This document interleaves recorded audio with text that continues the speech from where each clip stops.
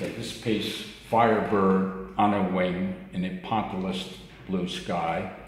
I know you can read, but sometimes one employs the work itself to incorporate the title. This is using matchbox covers cut so they look wing-like shapes, acknowledging the design on the matchbox covers. Those are the wings.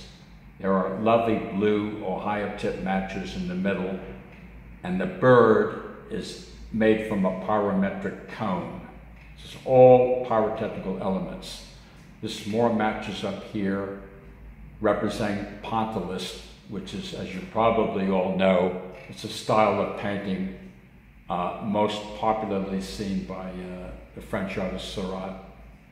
And this box is in itself quite a beautiful thing.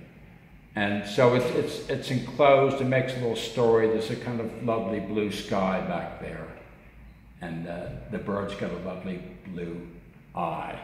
So Firebird on a wing in a Pointillist blue sky. So there's a blue sky there and also one back there. That's the background, the foreground is the blue sky made of Ohio blue tip matches. And that's what that's about.